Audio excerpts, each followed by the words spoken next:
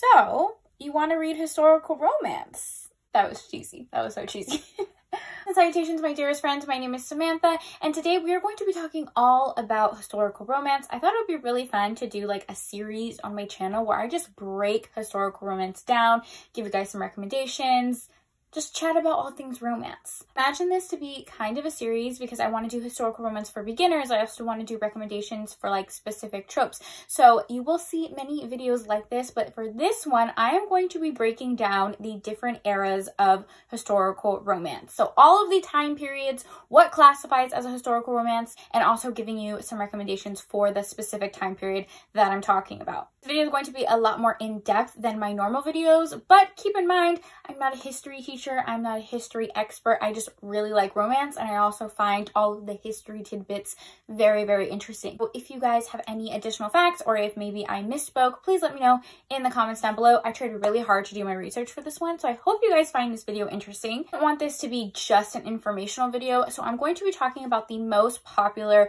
historical romance time periods. I did skip over a few, just maybe ones that weren't as popular, but I will be giving book recommendations in this video for each specific time period. So if you're someone who really likes medieval Viking romances, I got you. If you're someone who likes Regency time period romances, I got you. I got you in this video. And this is also really great for people who are beginners to historical romance and you're like, I don't really know what the Regency time period is. Why do so many people talk about it?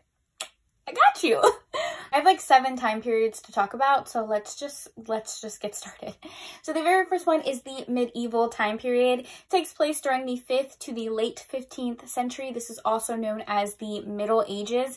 And for historical romances in this time period, you will see a lot of Viking romances and a lot of Highlander romances. Basically the fall of Imperial Rome and the early stages of modern Europe. Some people also call this the Dark Ages. Obviously, this time period took place all over Europe and that continent, but this for some reason in historical romance is centered really heavily in Scotland. Like a lot of Highland romances take place in Scotland and Ireland, and yeah. Perfect book recommendation for this time period if you're looking to read more medieval romances is A Kingdom of Dreams by Judith McNaught. Follows Royce, who is the Duke of Claymore. He's more like a warrior. He ends up getting titled as a duke by the king, but he's a very like rough and tough warrior. Our heroine Jennifer is very independent, very headstrong, and her family actually sends her to a nunnery. She neglected a proposal that would have benefited the family, so they send her to a nunnery. I believe she is Scottish, but our hero is English, and their families are kind of like enemies. They definitely don't get along, and they are in war with each other,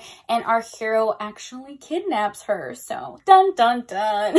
Definitely an enemies to lovers romance, a little bit of a darker romance. They have a very strong chemistry with each other, but they do fight for a lot of the books. If you don't like enemies to lovers, this probably isn't the book for you. The rest of this series takes place in like Regency London. This is kind of like the prequel to those other stories. But if you're looking for a medieval romance, this one is a really good one. If you are a huge Highlander romance fan, Karen Marie Moning has an entire series. The one I'm holding is Kiss of the Highlander, but this has a ton of books in that series, and it all features Highlander romances. This specific book takes place in Scotland, and it is during the year 1518, so it definitely classifies under that time period. Like I said, we're going to be skipping some time periods that are just not as popular in historical romances. If I'm missing any, I know I might do a part 2 to this video. Briefly want to mention the Tudor time period that took place between 1485 and 1603. This was a very interesting time period. When I think of Tudors, I think of obviously King Henry VIII and his infamous 6 wives. Although during this time period, there were 5 Tudor monarchs that kind of continued to rule. I know if you like the history of Henry VIII, there is a TV show called The Tudors, and it follows his story and all of his 6 wives. It's a very interesting series for sure. And there's also a musical called Six the Musical, and it is a awesome, very modern retelling of Henry VIII. It is like a pop / rock musical, and it follows his 6 wives that are all singing and telling their version of what happened and their stories. It's like a twist of female empowerment, and it's an amazing musical. If you like TikTok and watch a lot of TikToks, you probably already know what this musical is, because I feel like that always plays whenever I'm scrolling, but yeah, I definitely recommend that musical as well. I know Harley Quinn and Harley Quinn Presents has a lot like in this time period of this book, but I do believe it takes place in this time period. It is by Kathleen E. Widowes, and it is So Worthy, My Love. She's a very popular historical romance author, and actually a lot of her books take place during this time period. One, it describes Maxim, our hero, as proud and passionate. The Marquis of Bradbury swore revenge on those who had stolen his title and lands and branded him a traitor to the crown. And our heroine Elise is beautiful and spirited, and she found herself the innocent prisoner of the Marquess, her family's most hated foe. So that's what that story is, and it does take place during this time period. Another author who I know is really popular is Susan Wiggs, and she has a series called The Tudor Rose, so it takes place during this time. I believe the first book is called At the King's Command. The hero is a nobleman who pisses off King Henry, and he ends up forcing him to marry this girl who was like trying to steal his horses. Definitely a forced marriage, marriage of convenience, enemies to lovers type of situation. So that one sounds really interesting. I'm very interested in reading the series. The reviews on Goodreads are very mixed. People either love it or hate it. So I don't know. Very interesting. So during the Tudor time period, we kind of go into the Elizabethan time period. It's named because of who was ruling, Queen Elizabeth, King Henry VIII's daughter. I think So Worthy, My Love is like in between that time as well. Some of these recommendations I have read, some of them I haven't. I was just trying to like filter through to see what specifically fit during that time period. And that I found was A Woman of Passion by Virginia Henley. It's kind of interesting because it looks like it is actually loosely based on a true story. Obviously, it's not exact. Story, she is friends with Queen Elizabeth herself, and it follows all of her romances. It's very interesting because it looks like she has 4 love interests in the book and maybe even a couple of marriages. So definitely scandalous. The reviews, again, on Goodreads are kind of mixed, but it does fit in this time period. Okay, we are moving on to the 1700s. So we have the Georgian time period. This is between 1714 and 1830. This is a pretty popular time period in historical romance because it's right before the Regency time period. Actually, the two kind of blend into each other. And it is named the Georgian time period because of the current ruler was King George IV, I believe. There are a ton of historical romances in this time period. I actually really like this time period because it's very similar to the Regency time period. You get a lot of like London ballrooms, but not as oppressive, if that makes sense. It is definitely like a glamorous time period to read about in historical romance. I don't know how it really was. Author that has a lot of romances in this time period. I do have her books, but it's on the bookshelf behind me and I don't feel like tearing up my bookshelf. And that is Mary Below. She has an entire series that is set during this time. It's like Someone to Love, Someone to Wed. I've been pronouncing her last name wrong, by the way. I feel like so many people have pronounced it different ways. So I'm just going to say Mary Below because that's what it looks like. But feel free to correct me in the comments. Another very popular series that takes place during this time period is the Maiden Lane series by Elizabeth Hoyt. It's so funny because I feel like a lot of people say they only read Regency, but it's like there are so many other books that technically don't fall under that time period. Another one that takes place during the Georgian time period is Eloisa James. Eloisa James has a ton of books right in this time period. How many times am I going to say time period? Like, come on, Samantha. Wilds of Lindo Castle series takes place during the Georgian time period. It follows the family of the Duke of Lindo. The very first book in this series is Wild in Love. Everyone adores this book. I'm currently reading it on audio right now. And a lot of people have asked like what to read after watching the Bridgerton series or reading the Bridgerton books.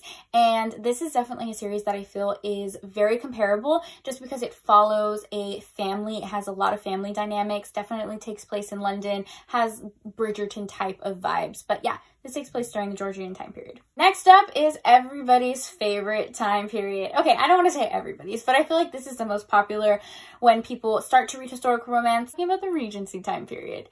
The Regency time period is very, very interesting. I actually did a video where I did Regency inspired makeup. Everyone was like hyping up the Bridgerton books. So I have a video where I gave you guys facts about like what type of makeup they wore during that time period. I also give you a little history tidbit. So I will link that video down below if you're interested. Regency time period is actually a subgenre of the Georgian time period. So that's why you will find a lot of the books to overlap. Very short though. It only takes place between 1811 to 1820, which is so funny that this is like the most popular when it comes to historical romances because it was a very short period of time. In this time, the current king, King George IV, ended up falling very ill. He wasn't able to make decisions and be a good ruler. So his son, also named George, he was the Prince Regent at the time and he ended up ruling in his father's place as he was still alive. That is why it's called the Regency time period, because the Prince Regent George was ruling in his father's place. I think of Regency, I think of London, I think of ballrooms, I think of titles. So we have dukes and earls and viscounts. It's going to be a part 2 to this video where I'm going to be breaking down historical romance terminology and also what all of those titles mean and basically like what did they do for a living. That's in my next video. Marriage Mart was very popular. Everything was about appearance and marrying people with titles. Historical romance in particular, it feels very glamorous. It's the very definition to me of an escapism read because they're walking along the promenade and they're dancing at balls and they have like marriage of conveniences and very easily girls are ruined. This is a very loved time period and I can definitely see why. So we have so many books, so many books that take place during this time period. Like, where do I even begin? I already mentioned it. Let's go ahead and talk about it. The Duke and I by Julia Quinn. This is the first book in the Bridgerton series. This takes place during that time and is definitely Regency, ballroom, glitz and glam London to me. They're actually a little after the Regency time period, but I still lump them in the same era because it definitely has that feel of like London ballrooms. So we have the Wallflower series by Lisa Kleypas. The first book is It Happened One Autumn. This follows a group of 4 girls who are all considered wallflowers. None of them have gotten married. Decide to band together and make this like girl gang that is just so amazing to read about, and they all decide they're going to help each other find husbands, and each book follows their story. The first book is Lillian and Marcus's story. It's an enemies to lovers romance, and it definitely is like an opposites attract type of book. Their chemistry is amazing. I love this book. The Wallflower series actually leads into the Hathaway series by Lisa Kleypas. This is Mine Till Midnight, one of my favorite books of all time. Cameron, our hero, is just absolutely amazing. I feel like this would make the best Netflix adaptation. It follows the entire Hathaway family. So if you like family dynamics and you like growing with characters, this is a great book. The first book follows the older sister Amelia, who is responsible for her siblings because both of her parents have passed away and they have inherited this property and this title that they know absolutely nothing to do with. And then Cameron is kind of the opposite. He is definitely not a part of polite society, but he ends up helping Amelia take care of her family and kind of find her place in London. I just really loved their relationship. Cameron was a little bit of like a cinnamon roll hero. Loved the way he took care of her. Loved the way that Amelia cared for her family. And it was just a really great book. Another one that takes place during the Regency time period is 9 Rules to Break When Romancing a Rake by Sarah McLean. Loved this book. I ended up giving it a 4.5 out of 5 stars. This also follows a family. It is 3 books. The third book is my favorite. I ended up giving that book 5 stars. The first book follows our main character, Lady Calpurnia, who her entire life she has always done the right thing. She has been the epitome of a good English lady, but she is pretty sick and tired of it and definitely has noticed that men are more free and they're able to do more things. So she ends up creating a list of all the things that she wants to do that she can't do and men can, and she just like makes it a bucket list and starts checking all of those things off. So is the Marquess of Ralston, and he ends up fighting about her list and helping her, and it follows their romance and stop her from doing any of the things on her list, and they just really meshed well together. The second book follows his brother, and then the third book follows their sister. So loved it so much. Adair is another popular author that writes in this time period. This one is the Duchess deal. I'll show you the step back for this one. That's what it looks like. So Rogue by Johanna Lindsey, I think that also takes place during this time period. That is part of the Mallory series. I literally could go on and on and on. So many recommendations for this time period. It is definitely, in my opinion, one of the most popular eras for historical romance. So we're moving on to the Gilded Age. This is also called and ties into, and I can't pronounce this next word, Edwardian era, called that because the king during that time was Edward VII. It takes place between 1860 and the early 1900s. We're finally moving into the American romances, so we're getting the heck out of London in this era. This is the complete opposite of the Regency time period. Regency is very prim and proper and titles, where Gilded Age is more American romances, more self-made men. During this time period, America became much more prosperous and saw a growth in both industry and technology. A lot of people were going to America to become self-made men, to make more money. It was also kind of the fall of noblemen and polite society.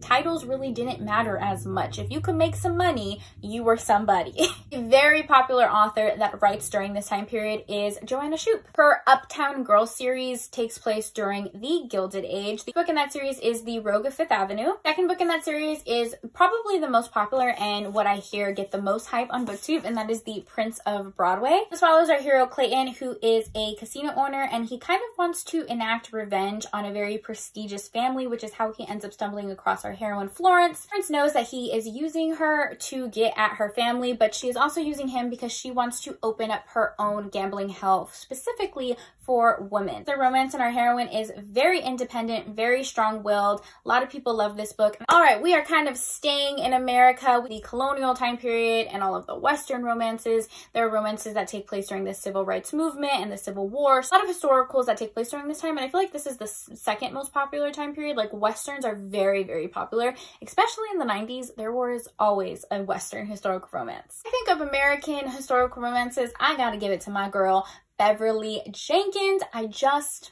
She's perfect, okay? Romances are absolutely beautifully written with the most swoon-worthy heroes. Her books are filled with culture and history. They will make you laugh, they will make you cry, they will make you swoon. Like, just read Beverly Jenkins. The one I'm holding is Night Song. I gave this book 5 stars. It is absolutely one of my favorites. It follows our heroine Kara, who is a school teacher, and it follows her romance with a soldier. I could literally recommend every Beverly Jenkins for this time. One is Forbidden. This is part of her Old West series. This time period, I feel like we get a lot more independent heroines as well. I absolutely loved our heroine in this book. She has dreams of opening her own restaurant, so she is traveling to California, but on her travels, she ends up getting stranded in the desert, and that's how she meets our hero.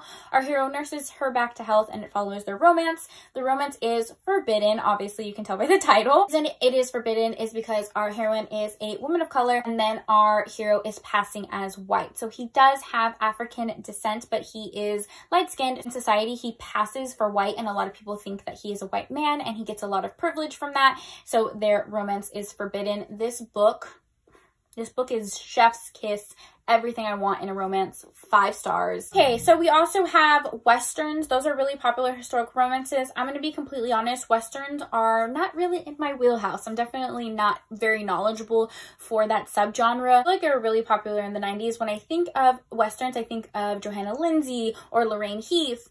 Absolutely nothing wrong with this genre. I just need to read more of it. There's a lot of like cowboy romances.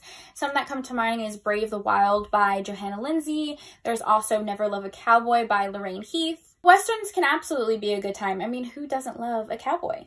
Okay, so I tried to breeze through all of those time periods. Again, I probably skipped some. I probably could have given more recommendations. So if you want to see specific videos on each time period and recommendations for them, I would love to do that. I would love to continue the series. I am filming videos every day leading up to Valentine's Day. Stay tuned for my next upload because it's going to be part 2 to the series where I break down all of the historical romance terminology. So if you like dukes and earls and wallflowers, but you don't really know what that means and you want to know more, stay tuned for the next episode. Is this a TV series? Why not? Stay tuned for my next upload. And until then, thank you so much for taking time out of your day to spend time with me. It means the absolute world to me, and I will talk to you next time. Bye!